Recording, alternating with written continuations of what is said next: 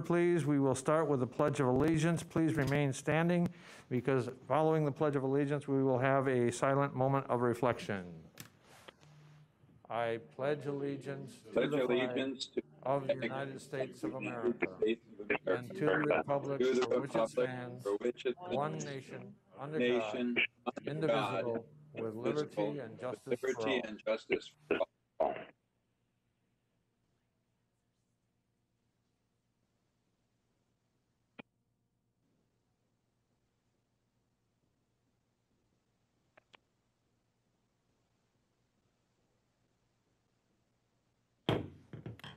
Thank you. Amen.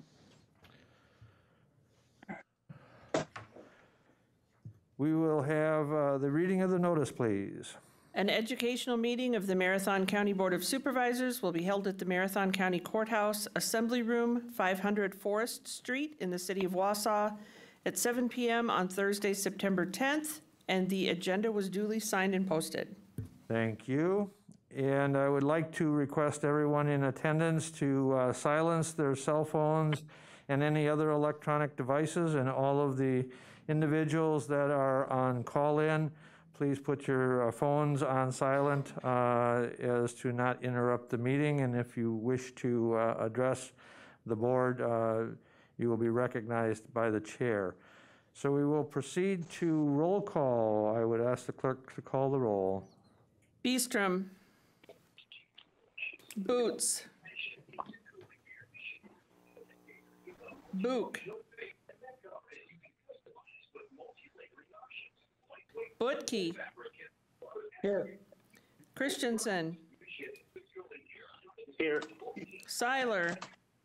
Here. Conway. Here. Dickinson. Here. Drabeck. Fisher. Here. Gaber. Here. Gibbs. Here. Gonnering. Here. Guild. Here. Gums. Harris.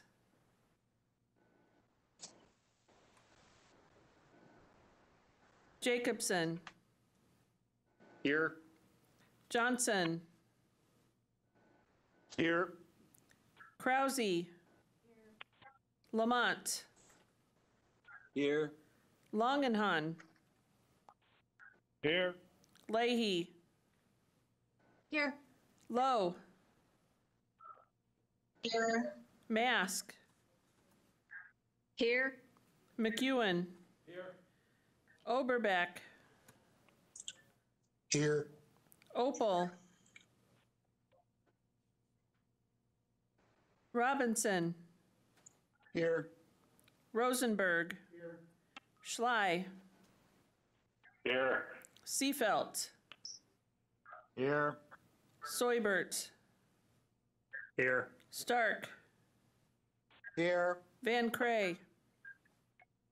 Here. Vole. Boots. Book. Here. Gums. Harris. Thank you. And I would like to request everyone in attendance to silence Opal. their cell phones and any other electronic. Vole. Thank you. Thank you. And I would like to welcome all of the guests and visitors that we have here, including the viewing audience. And we have up under item number 7, 15-minute public comment. And we have one individual, one resident that has requested to address the board. And it is a former supervisor for the county board, Joanne Leonard. So the floor is yours, Joanne. And if you would, the mic, we can use the mic here.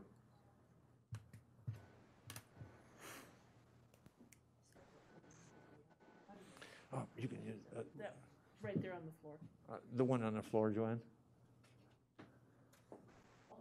Yep, sorry. Just slide the button.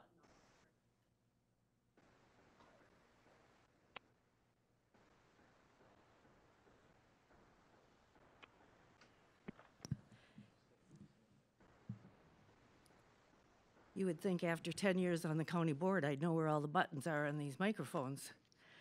First of all, my name is Joanne Leonard. I live at 923 Maple Hill Road in Wausau, and I'm a former 10-year member of the county board. Even though the resolution I'm speaking to has been taken off the agenda tonight, I believe everyone in this audience knows what it says.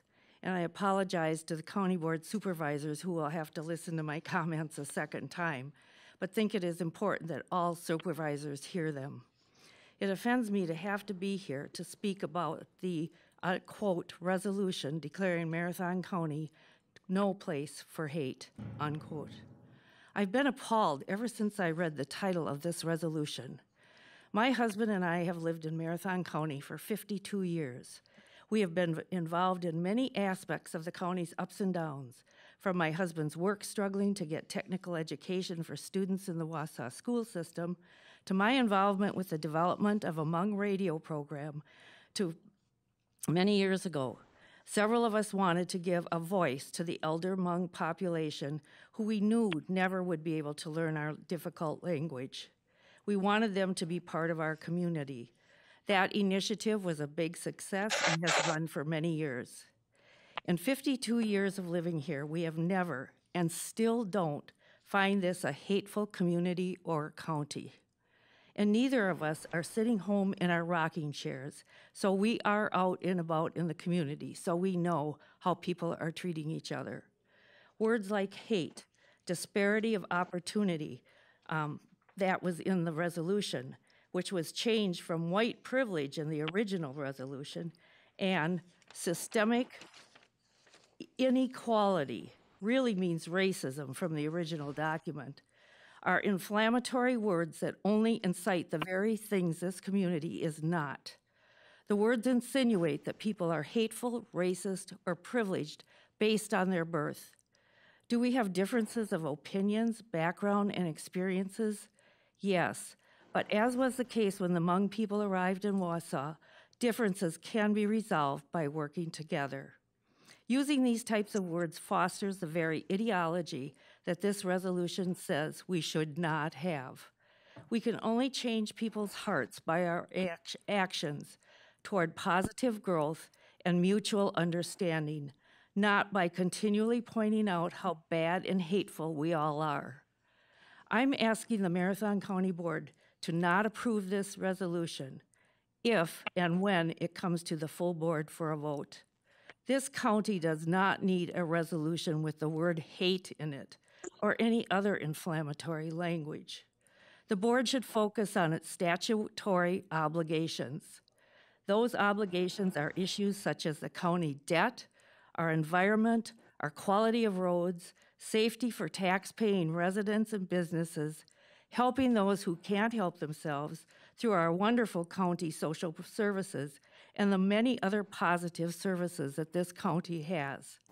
I want to remind the board who elected them, the tax-paying members of this county. The county board needs to stop focusing on issues that can only be resolved by your actions and collaboration, not by words on a piece of paper.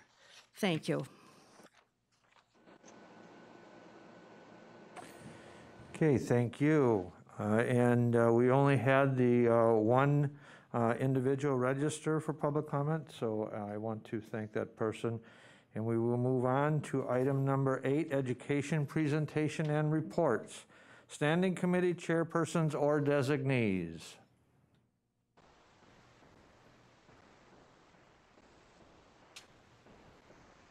Mr. Chairman, Who is that, please? Supervisor Robinson. Supervisor Robinson's recognized. I'd like to just give a very quick update on the Finance Committee meeting, which took place on Tuesday. The primary point of discussion was a request from the Village of Maine to receive payments in lieu of taxes on a proposed county facility that may be located in the village. As you know, the county has been looking at a potential new location for the county highway facilities, Parks Department, Conservation, Zoning, Planning, and in other departments. And one of the potential locations is in the village, and the village has expressed a desire to receive payments in lieu of taxes from the county for the location of that facility there. The Finance Committee unanimously opposed the payment of a payment in lieu of taxes. It would set a very dangerous precedent, and it could cost several $1 million a year in county levy to be paid to other units of government. And we have not made payments in lieu of taxes to any other government. So look for more to come. And then just a reminder to the Finance Committee that we will be having a special meeting on Tuesday at 6:30 to consider the bonding for accept the bids for the bonds associated with the resolution on the agenda later today. Thank you. Any other committee chairs or designees?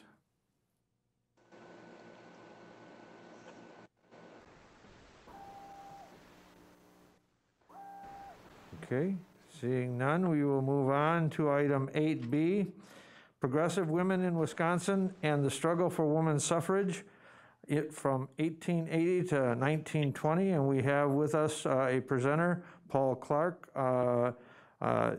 history teacher at Wausau East High School, and Supervisor Krause would like to introduce.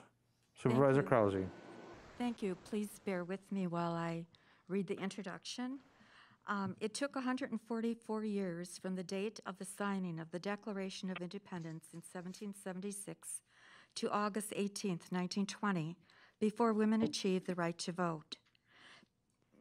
Tennessee was the 38th and last state needed to ratify the 19th Amendment.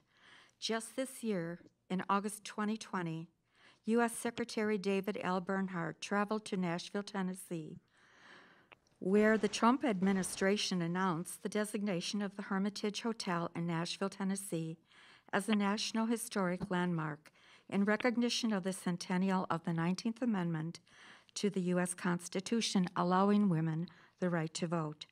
The Hermitage Hotel was a critical centerpiece for the women's suffrage movement, as the hotel was used by the suffragettes as their headquarters to secure Tennessee's ratification of the 19th Amendment to the U.S. Constitution. Thank you to Senator Blackburn and Senator Alexander for their leadership in emphasizing the importance of the Hermitage Hotel as a National Historic Landmark. If you are over 40, I would say, I'm not sure that you were aware of or read and studied about the women's suffrage movement. I know I didn't, and that was 50, 60 years ago. But nowadays, children are learning it in grade school and in high school, and women's studies programs, of course, are always emphasizing that.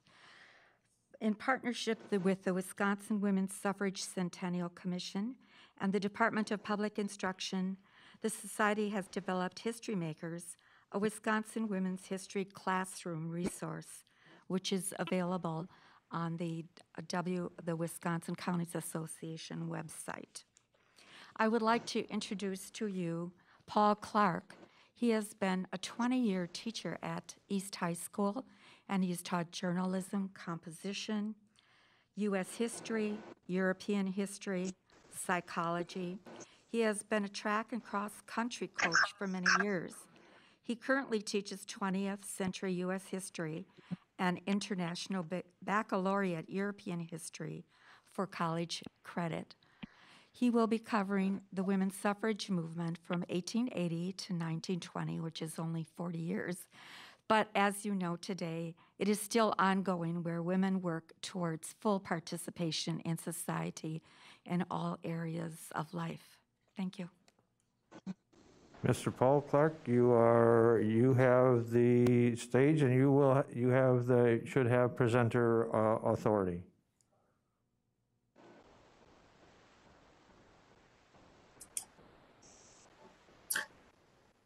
Okay, is the audio working? It is, thank you. Very good. Thank you. Thank you so much, Supervisor, and thank you everyone for your time.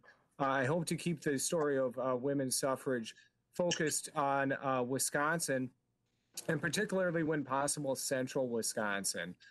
So I know you have many items on your agenda, so I'd like to kind of hit the highlights just to show you, as I like to show my students, that central Wisconsin, in particular in Wisconsin, have played a significant role in these national trends. So I'm going to share my screen now, which I think is going to work. Yeah, are you currently seeing my screen now? No, we're still seeing you. Still seeing me. That's not as good as my screen.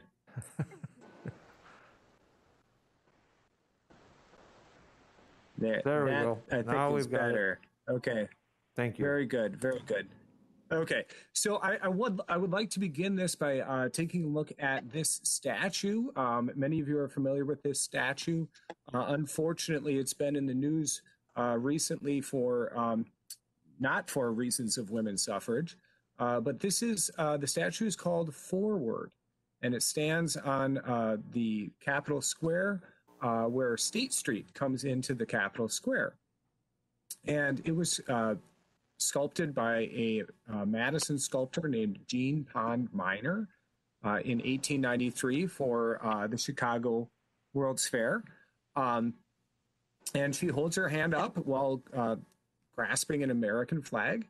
And I think that the title of this is fitting. It's Forward. And I think that as I can talk about just a couple things here, we'll see that this idea of moving forward in a progressive sense has been very important in understanding suffrage for women in Wisconsin and in Wausau as well. To understand what's happening in the late 1800s, we have to get what happens with population. Population was growing incredibly rapidly. People were moving to the cities because of farms becoming untenable, because of immigration, and because of westward expansion. It's hard to think of Wausau as the West then, but that's what it was. And between 1870 and 1880, Wausau doubled in size, doubled in population. And then again, between 1880 and 1900, Wausau tripled in population. So during that time, it goes from a population of 1,300 individuals to 12,300 people. And with that is going to come all kinds of problems. Notably, many of the problems have to do with children. Lack of sanitation, lack of clean water, lack of good housing affected Wausau as it did many major cities at this time. And because of that, infant mortality was incredibly high. In 1882, a report from Marathon County showed that 1/3 of the deaths in 1882 consisted of children less than 1 year of age. So it just kind of shows you the problem that infant mortality was. And during that same year in 1882, 25 women died in childbirth. These were problems that affected every family, or you had relatives that were affected by infant mortality in their household. On top of that, you have a lot of challenges with the very nature of the work that was done in Wausau and Marathon County. Lumbering and sawmill work was very dangerous, and it didn't pay well. If we look at the conditions for most workers at this time, half of all workers earned less than $1.50 a day, which is maybe hard to imagine in relative terms. But over half, 52% of households were below the poverty line in the 1880s and 1890s. Child labor was very common in textile mills in the southern part of the state, but even in Wausau, the Curtis Brothers millwork and window factory, if you look at the top row here, you can see the selection of kids, and they actually in 1916, Curtis Brothers did let the kids go to school for 3 hours a day to let them have some education. On top of all of that, alcohol use was incredibly widespread. This is actually not Wausau, it's Schofield, but Schmidt's 5 Mile was a tavern that's been around for a long time. And to put things in perspective as far as drinking, during this time in the late 1800s, the average American consumed, this is per capita, not everyone did it, but the average American consumed the equivalent of 88 bottles of whiskey per year. That's for average American over 15. And to put things in perspective as far as the saloons, Wisconsin is still known for having many saloons or bars per capita. The top metro area today in the nation is La Crosse, Wisconsin, with 1 bar for every 1,400 residents. Marathon County, during this time, had 1 saloon for every 350 residents. So it certainly put La Crosse to shame, okay? On top of the problems of alcohol, infant mortality, poverty, unsafe working conditions, you had political corruption, political machines that ran the cities, and corporations, especially railroads, used their money to buy influence. So it kind of makes sense that women at this time looked around, especially middle and upper class women, and they said, okay, we're living in a country that is immoral, it's unhealthy, it's violent, it's corrupt, and it's a society in which we seem to be decaying instead of progressing, instead of moving forward. And by the very nature of femininity and womanhood at this time, issues like infant mortality and alcoholism seem to affect women as more vulnerable than others. So before women got into the suffrage movement, they sought to reform these problems, alcohol, conditions for children, and poverty. And so the normal narrative in a history textbook is that people like Upton Sinclair and tragic events like the Triangle Shirtwaist Fire in New York City convinced politicians like Teddy Roosevelt and Big Bill Taft and Woodrow Wilson and Wisconsin's own Bob La Follette to reform things, and that's what they did. But before those politicians did a thing, it was really women in Wisconsin and in Wausau that took the leading role in these reforms. Okay, so it was really these middle and upper class women who took it upon themselves at a local level to get involved in education, to get involved in the anti-alcohol movement, and other reforms. One of them that's quite famous for Wisconsin is Lou T. Stearns. She started what became the Bookmobile, with the idea being that if you can educate children, you can help improve their lives. And you may be familiar with that. There's just an image of an early Bookmobile. Another reformer during this time is Lizzie Black Kander. She started Milwaukee's first settlement house. And settlement houses sought to reform poverty by taking the help kind of directly to where it was needed. In this case, classes in sanitation, classes in childcare, English language classes, and quite famously for Lizzie Black Kander, the publication of the Settlement House Cookbook, or the Settlement Cookbook, which some of you may be familiar with. When it came to alcohol, Wisconsin specifically had a huge role in the anti-alcohol movement. This was the Women's Christian Temperance Union, led by Frances Willard. She was from Janesville. Her deputy was from Ripon, Wisconsin. So Wisconsin, quite either ironically or appropriately, had a huge role in the anti-alcohol crusade. And women in these activities, whether it was anti-alcohol, and I would say when it comes to the temperance movement, one of my favorites is that women would go up to lumber camps and preach about the evils of alcohol in the wintertime in lumber camps. And when it comes to the 18th Amendment, women took the leading role in that and these other reform movements, but in so doing also gained political experience that they would use for suffrage. Okay. And so after having a lot of experience in these other reforms, educational reforms, child welfare reforms, anti-poverty measures, and anti-alcohol, women then targeted suffrage wholeheartedly in the early 1900s. Susan B. Anthony and Elizabeth Cady Stanton had started the suffrage movement back in 1848. They did come and speak in Wausau in 1876 and 1877. So they were here at the old Opera House. And by the early 1900s, you had two separate organizations in the United States. One is NAWSA, the National Association of the National American Women's Suffrage Association, led by Carrie Chapman Catt. And they sought to get suffrage in a state-by-state level.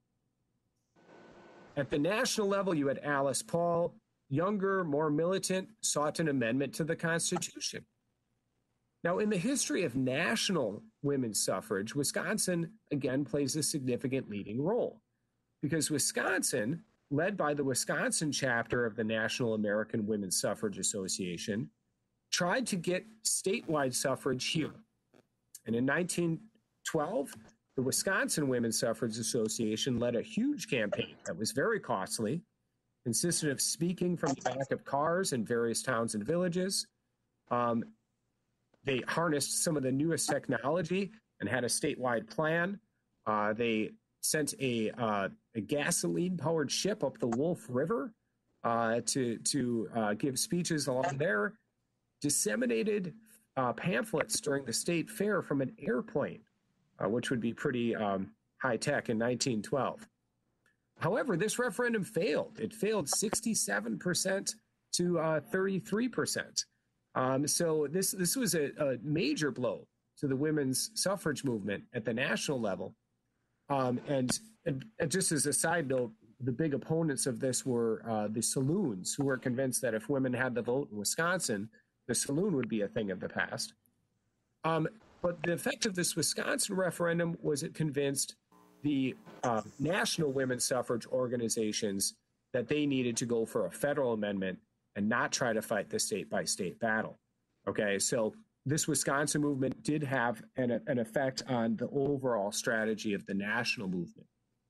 It really took World War I to be the main impetus for women to get suffrage, when the suffrage movements decided to rally behind the flag and work towards patriotic causes as a way to kind of like fight for the vote as well.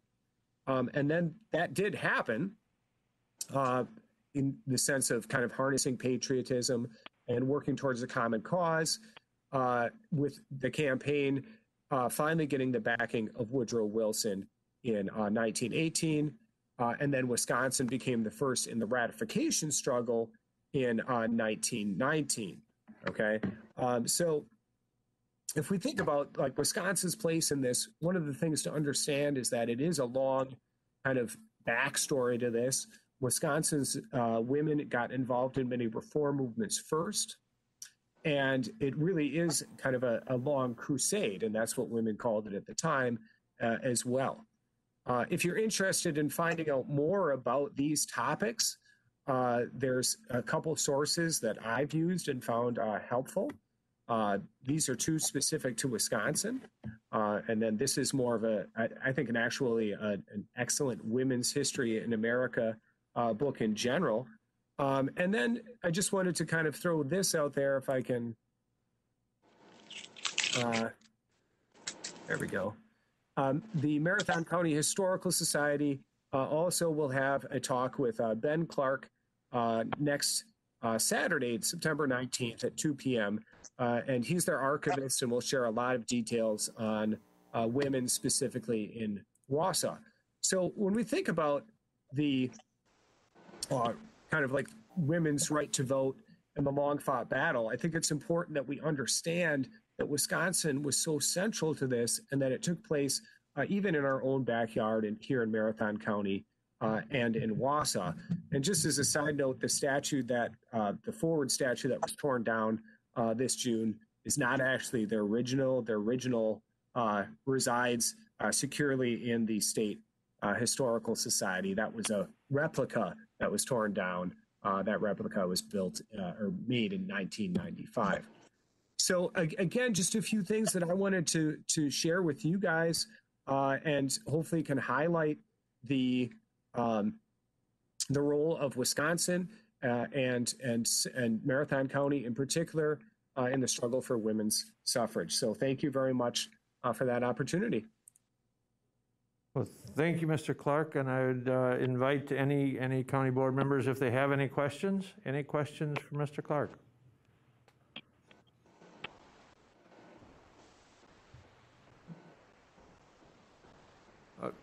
Supervisor Krause. I have a question. I was wondering if you could tell us a little bit more about Elizabeth Cady Stanton visiting this area. Well, it was, and the newspaper articles I found from the old Record Herald really did emphasize that. I mean, so Stanton at the time she would have been a little bit older. She would have been in her mid to late 70s. And it's interesting to see that the newspaper accounts of it stress her youthfulness, her well-kept appearance, and Stanton would have given one of her many kind of set speeches on women's suffrage. The speaking circuit was known for that at this time. And so she gave kind of one of her textbook arguments for why women deserve the vote. And that's about what I could gather from the old newspaper articles. Okay, Supervisor Robinson, you have your hand raised? I think you have. Sorry, I need to take it off for before, so. Okay, thank you. Any other questions? I was wondering if there's any history on the descendants of Elizabeth Cady Stanton. I believe she had a daughter that followed through with Lucy Stone's daughter in working with, as generations went on, working for women to get the right to vote.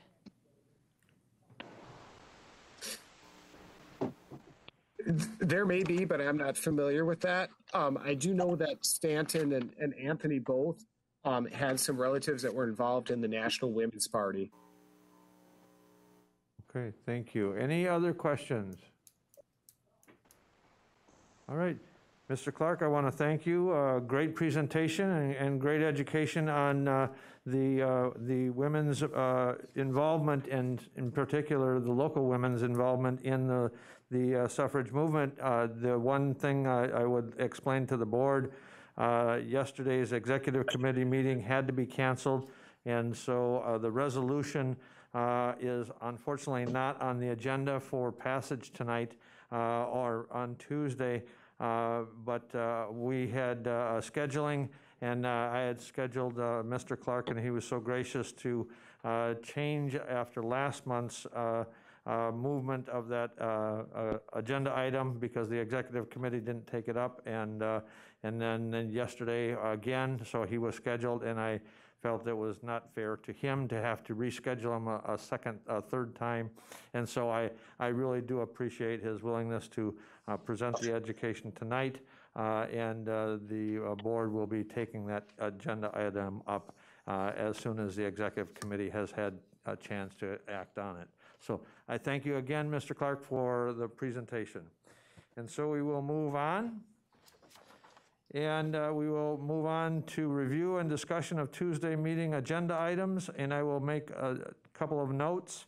Item 9B 2A, expand 1.6 FTE motorized recreation coordinator to 0.75. Resolution 56-20 has been pulled, along with item 9B2E, resolution approving the 2021 capital improvement program projects. Resolution 60-20 has been pulled. The Finance Committee on those items were moved to further discussion. And so they were not brought forward to the executive committee or to the full board. So we'll start with item 9, review and discussion of Tuesday meeting agenda items. Item 9A, appointments. And under item 9A1, Rib Mountain Metropolitan Sewage District Commission. Appointing Keith Biederman, 209 Willow Street, Mosinee, to the Rib Mountain Metropolitan Sewerage District Commission for a 5-year term to expire August 31st, 2025. Any discussion on that appointment?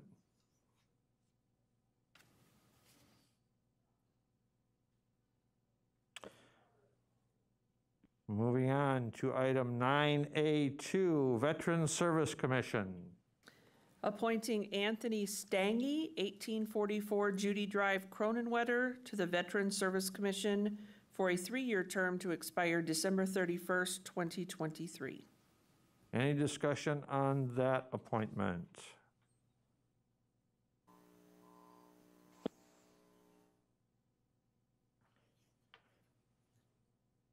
Okay, moving on to resolutions under 9B. 9B1, Environmental Resources Committee.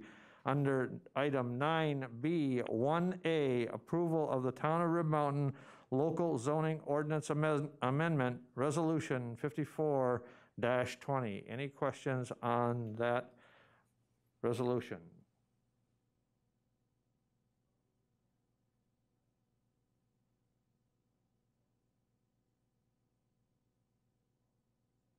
Okay, moving on to item 9B, 1B, approval of the Town of Castle Local Zoning Ordinance Amendment, Resolution 55-20. Any questions? Mr. Chair, this is Supervisor Langenhahn. Supervisor Langenhahn is recognized. Thank you, Mr. Chair. Mr. Chair, this might be a little preemptive, but I would like to request abstention on Tuesday's vote concerning this item.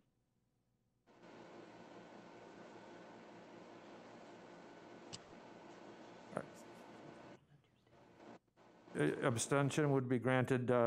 Just please remind me on Tuesday that your request, and I will grant that. Any other discussion? Any other discussion on the town of item 9B, 1B, Town of Castle Local Zoning Ordinance Amendment Resolution 55-20?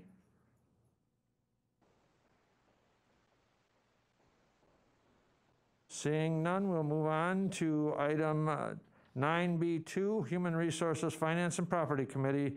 Again, reminding everyone that item 9B, 2A has been pulled, so we will look at item 9B, 2B, create 1.5 FTE custodial positions for the Facilities and Capital Management Department, Resolution 57-20. Any questions?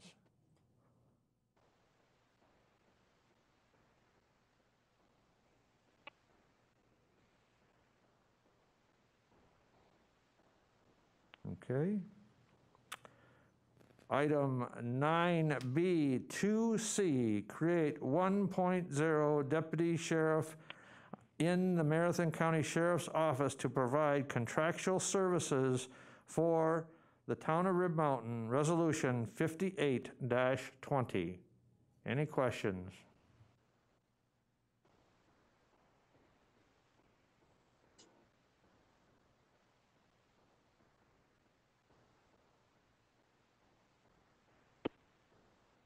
Okay, item 9B, 2D, resolution awarding the sale of $17,845,000 general obligation health care project building bonds, Series 2020B, Resolution 59-20. Any discussion?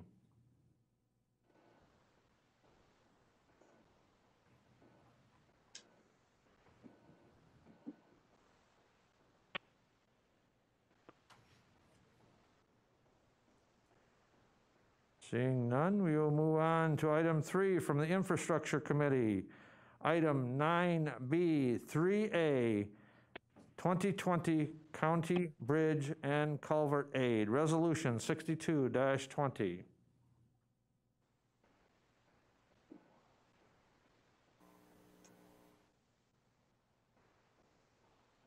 Any questions, any discussion? Okay, well, we move on to item 9B4, Health and Human Services Committee. Item 9B4A, Second Amendment Intergovernmental Cooperation Agreement between Langlade County, Lincoln County, Marathon County, and Wood County, Resolution 63-20. Any discussion?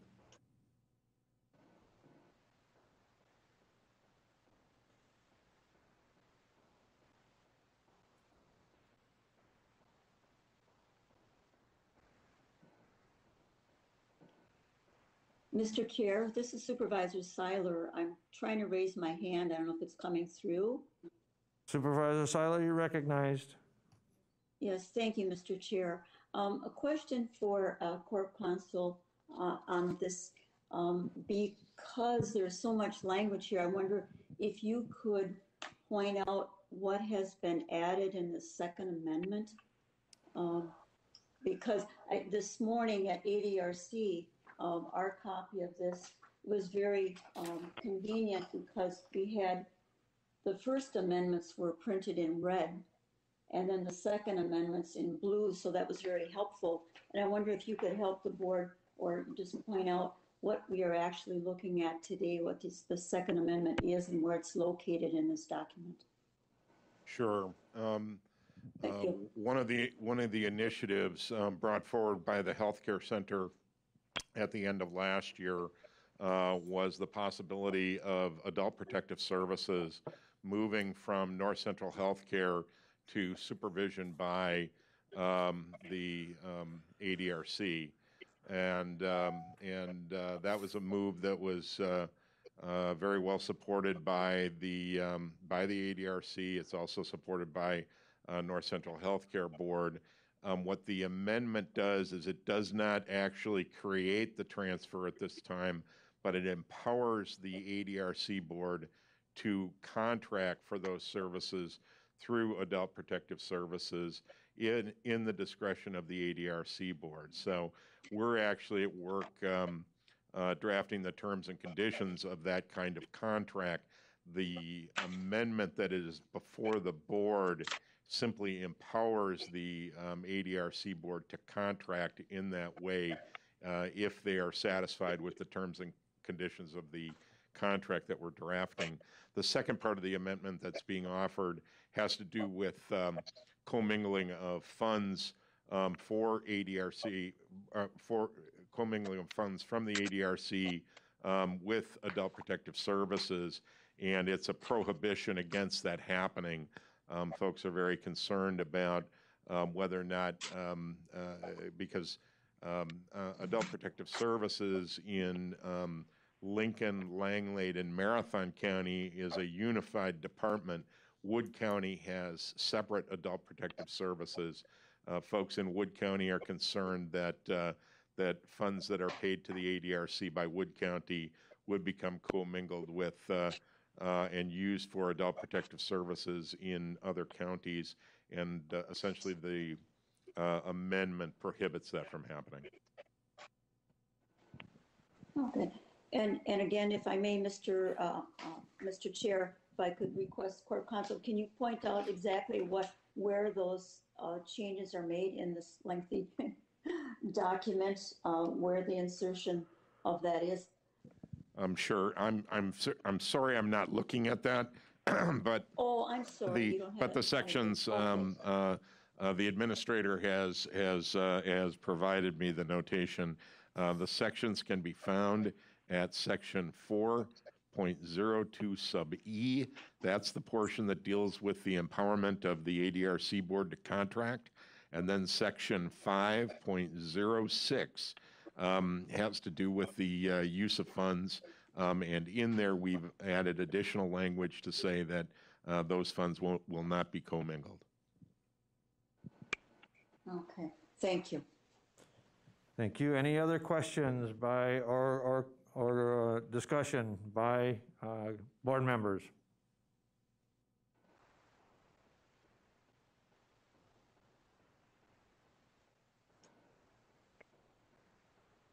Okay, we will move on to item 9B, 4B. Endorse the creation of enabling legislation by the state of Wisconsin for regional transit authorities, Resolution 64-20. Any discussion?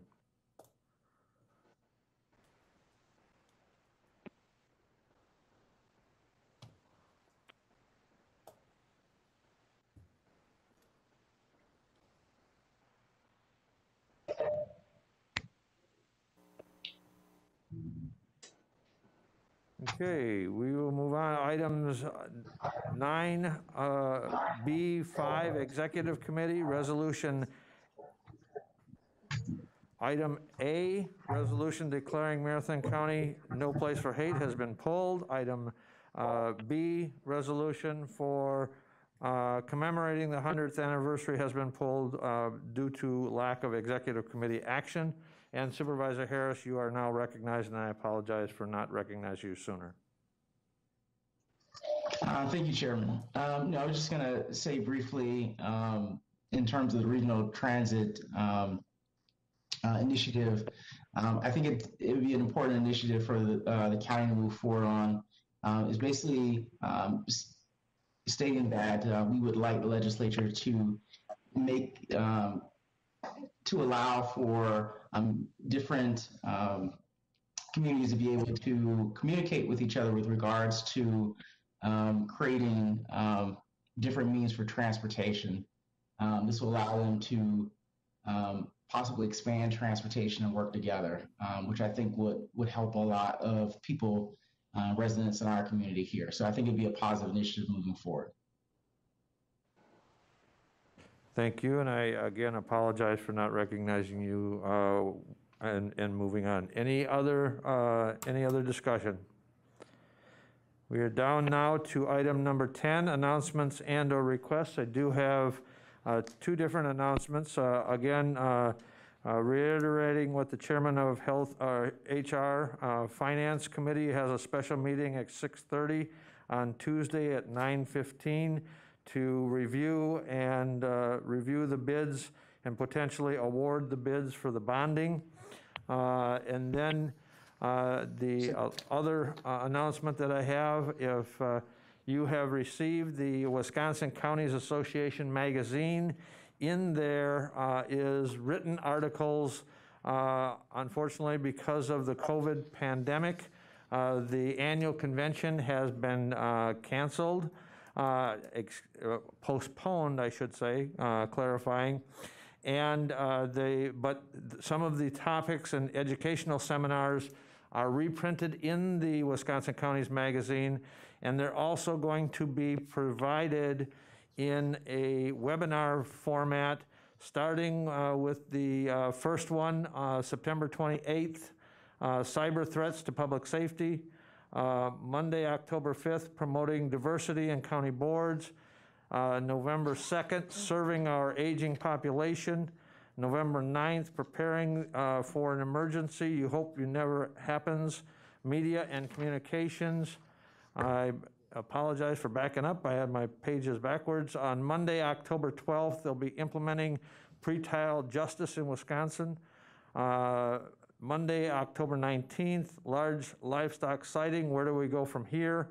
And then last but not least is item October 28th, PFAS. What do we need to know? So all of those are open to every supervisor. If you actually attend the WCA, if you've had the opportunity to attend the WCA, you know you would be limited to the number of educational workshops that you could attend. In this case, now you have the option and opportunity to attend all of the workshops, and they're free. All you have to do is register, and you'll be able to attend those. Any other announcements from the board?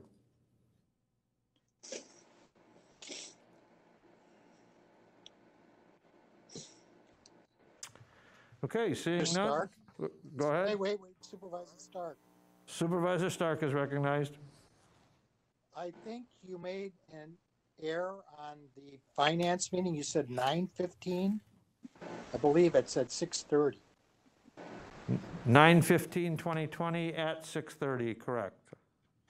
All right, never mind. I thought you said it was at 9:15. Sorry. 9:15 being the date. We're down to item number 11, adjournment. Vice Chair McEwen with the motion and Supervisor Drabek with the second. Any discussion? Seeing none, all those in favor of adjournment signify by saying aye.